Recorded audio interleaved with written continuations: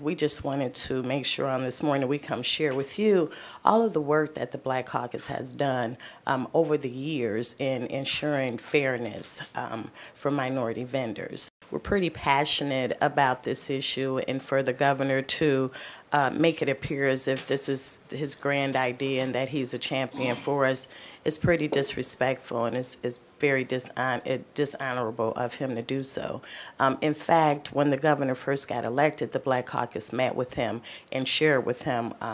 our priorities, and this was definitely one of our priorities and our concerns that we share with him in year 1 and in year 2, and nothing happened as a result.